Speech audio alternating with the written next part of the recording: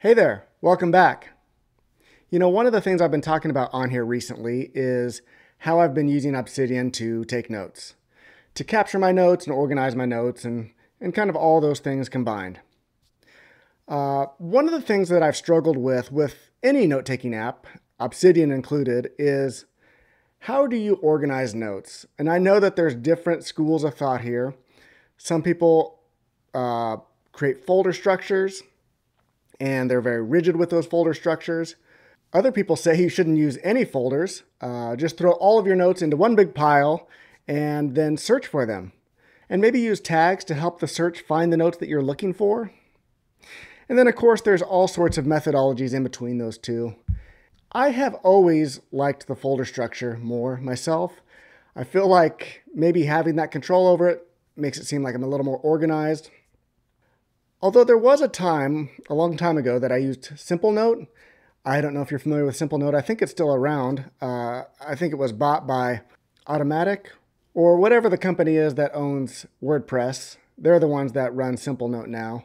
But with Simple Note, I never used folders. I just put all the notes, I just created notes and then searched for, especially the note title.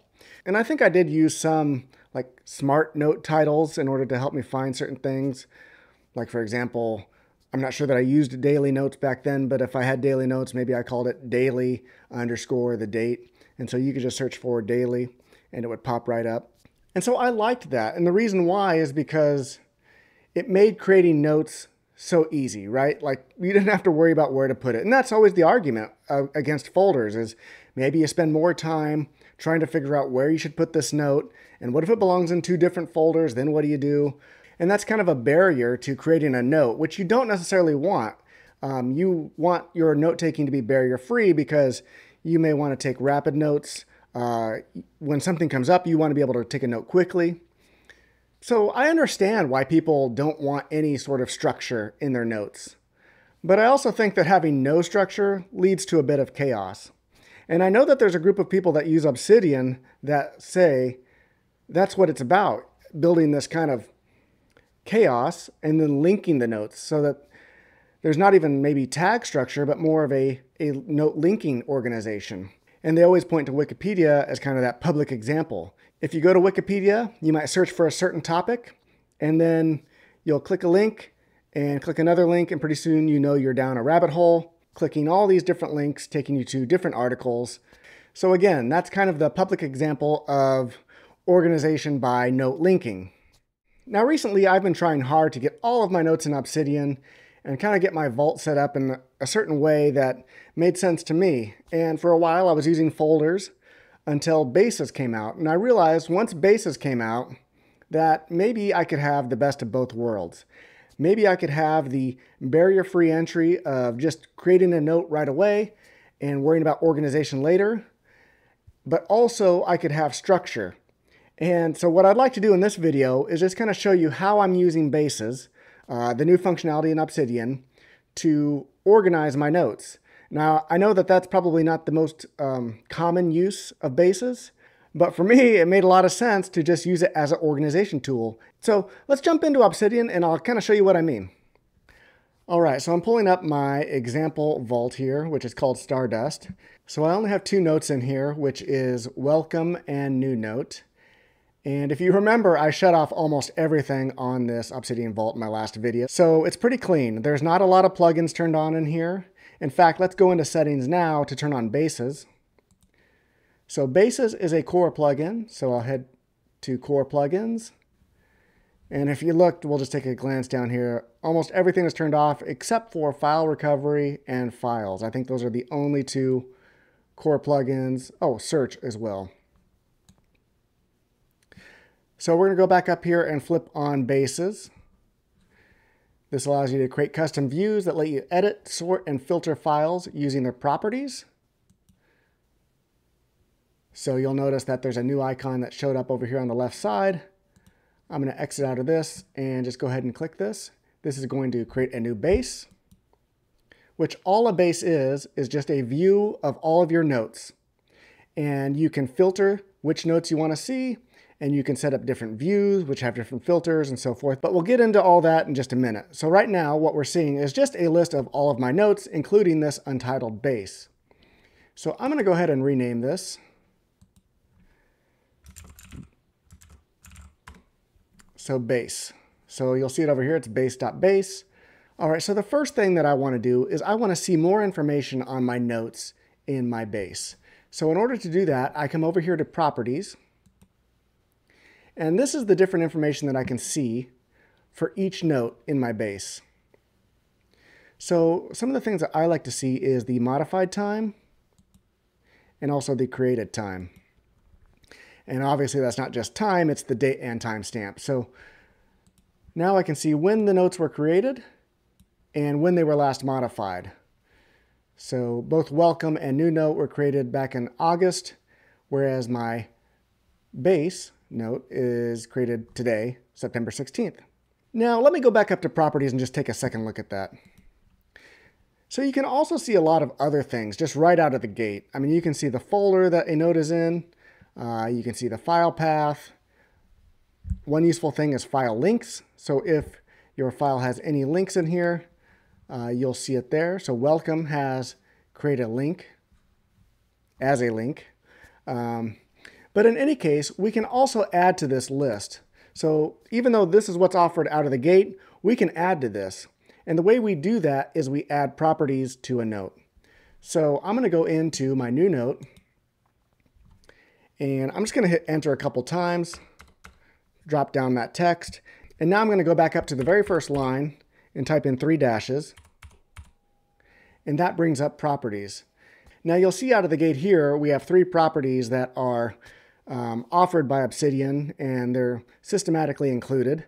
And that's aliases, CSS classes, and tags. For me, I don't use a lot of CSS in my Obsidian. At least not now, I don't. Maybe I will in the future. Aliases, from what I understand, is different names for your note. So if you have a note and you gave it a title, but maybe it made sense to have a different title as well, or something else that you might search for, you would give it an alias. And then tags, I think, is pretty self-explanatory. But the cool thing about this is that you can add any properties that you want. And so one of the things that I added was a property called note type. So when you're adding a new property, you can also specify the property type. And here are the options. It can be a checkbox, a date and time, list, number, or text. And it's text by default. So my note type I created as a list. So I'm just going to give a basic example here. Maybe I have different notes for work and for personal. And so for note type, this one might be work. And let me go over to welcome and drop this content down, hit my 3 dashes. Now when the properties come up, you'll see that note type is one of the options. And the list pops up here. I can select work, but I'm actually going to type in a new option, which is personal. All right, so now I've updated both of those notes, which is all the notes in my vault right now. I'm going to go back up to my base and go over to the properties. And you'll see down at the very bottom now is note type. So I can select that. And now note type shows up in my base. And so I can quickly see which notes are work and which notes are personal. All right, so give me just a minute. Let me go create a couple more notes. That way we have kind of more to see in the base. So I'll be right back.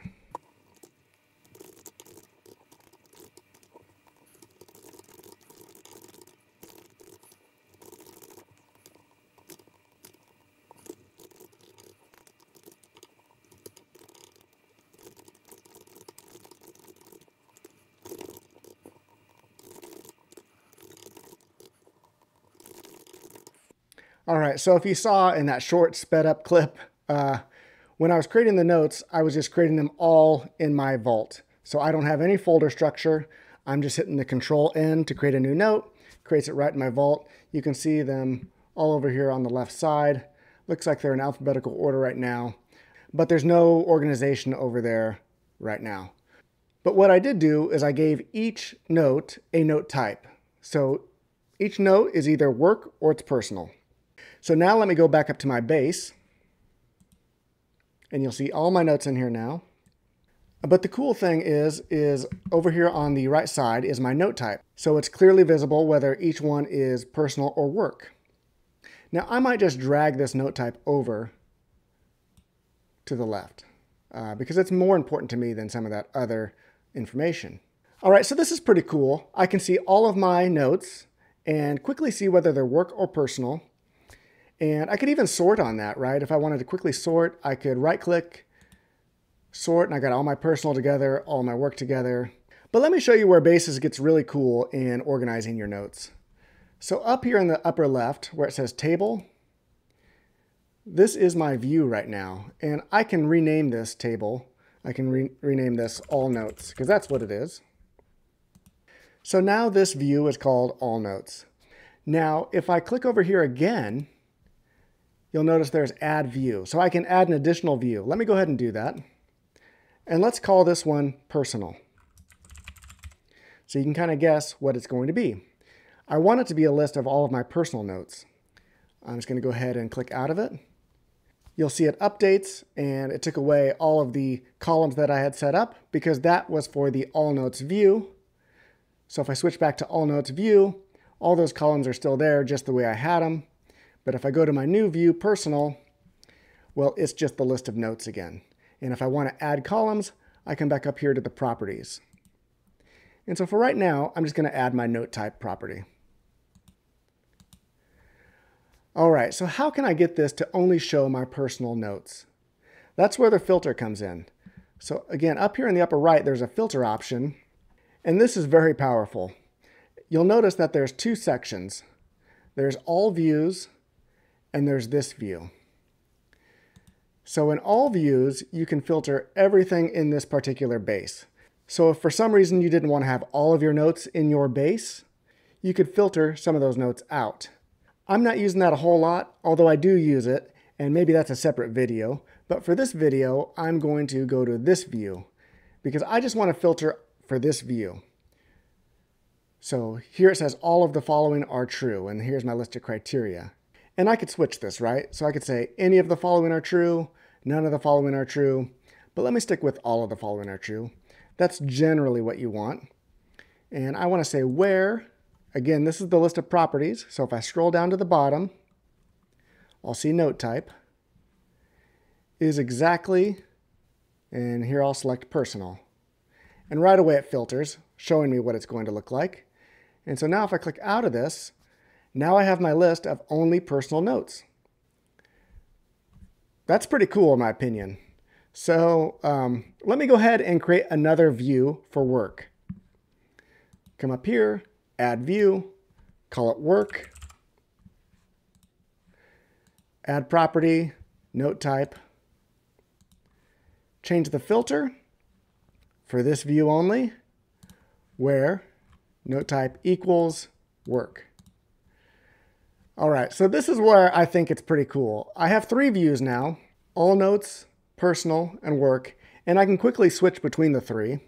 But also, I can quickly create notes on the fly. I just hit Control-N, create a new note. Let's say this is weekend tasks.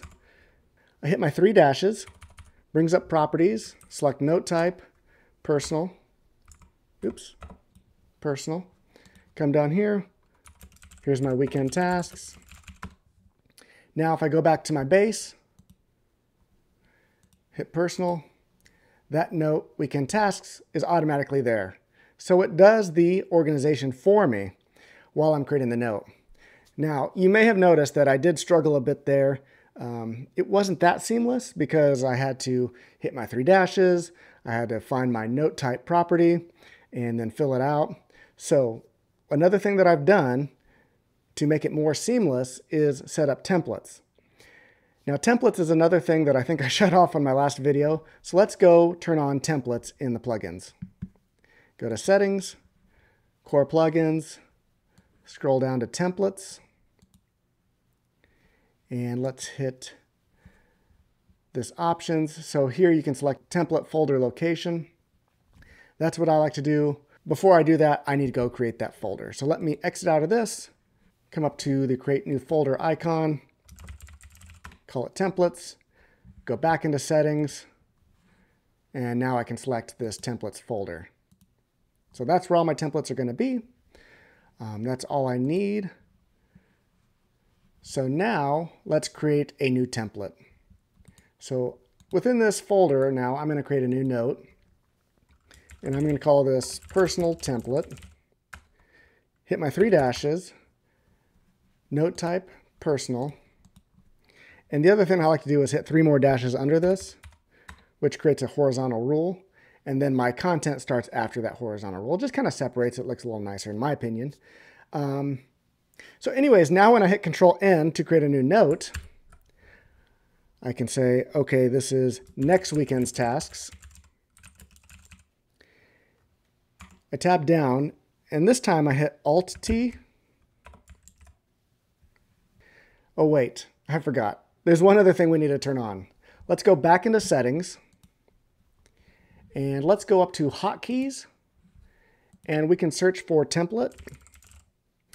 So for insert template, hit the plus, and I like mine to be Alt-T. And now you can just exit out of this. So now put your cursor back on the first line, hit Alt-T now. It brings up your list of templates. I only have one personal template. I select that one. It already does everything for me. And now I can quickly just add my notes, right?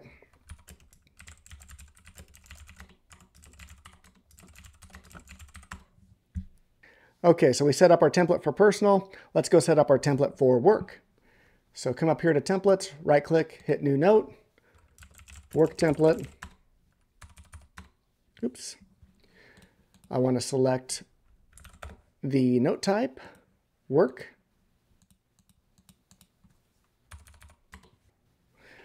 All right, so now let's go ahead and create a new work note. Control-N, new work note, Alt-T, work template. Here we go. And that's pretty seamless in my opinion. It doesn't get a whole lot more simpler than that. And again, if we go back to our base, all of these notes are automatically in there. You can see new work note has the work note type assigned. Next weekend's tasks has the personal note type assigned. If we change our view from all notes to personal, all of the personal notes are in there. If we switch it to work, all of the work notes are in there. So that's kind of a real basic overview of how I'm using bases and templates to not only organize my notes, but also at the same time be able to create notes on the fly quickly. And then have it almost organized by itself because I have my bases set up in a certain way. So that's all for this video. Let me know in the comments, do you use bases? And do you use it in a similar fashion as this? Do you have different views that you look at different notes? Let me know in the comments. Well, thanks for watching. Have a good one.